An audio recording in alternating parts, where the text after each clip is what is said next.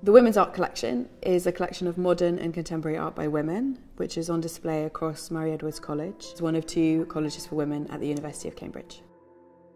Something I'm interested in with the collection, and something that visitors, when they come here, talk about, is that it's a collection that's displayed all across the college. So there's a really interesting sort of interplay between the architecture and the artworks and the extraordinary kind of sightlines that you get.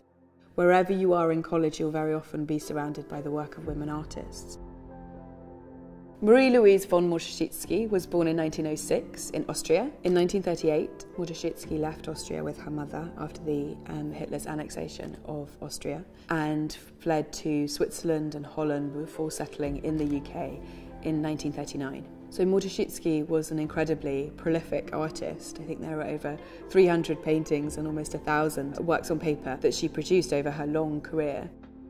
At the Dressmakers, in the collection at the Fitz Museum, was painted in 1930 when the artist was 24.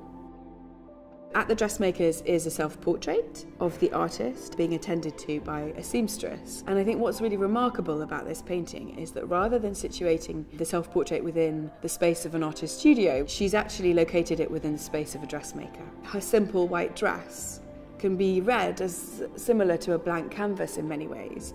And so what Motesiczky's doing is she's sort of aligning her work as an artist with the kind of creative practice of a dressmaker.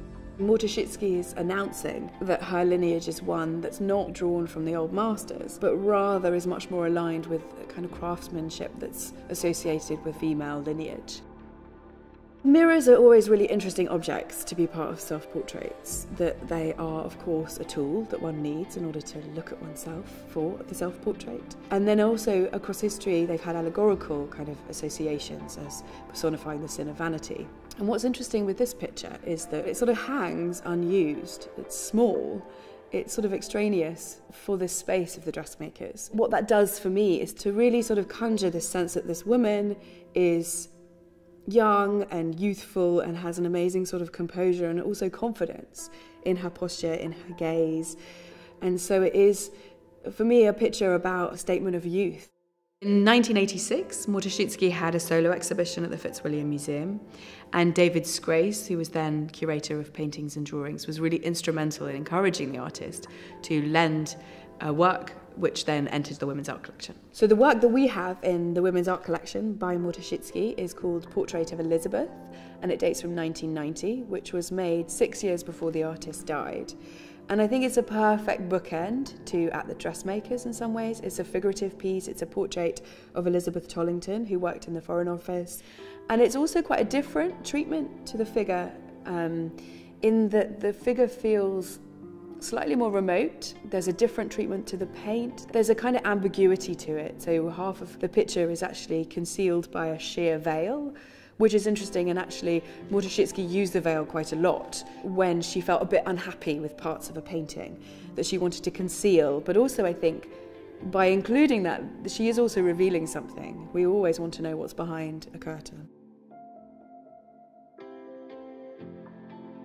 So Motesiczky created lots of self-portraits throughout her career, continuing the long line of self-portraits by women that dates back to the 12th century, an enduring theme that we see in numerous moments across the Women's Art Collection and through the work of contemporary artists working today.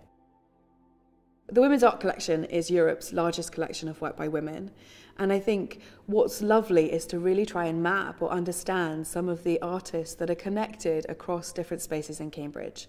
So we know that a number of artists that are part of our collection are similarly represented at the Fitzwilliam Museum collection, and I feel that there are some beautiful kind of stories that are still yet to be discovered about those artists and that correspondence, and actually how there has been a very close affinity between the two spaces.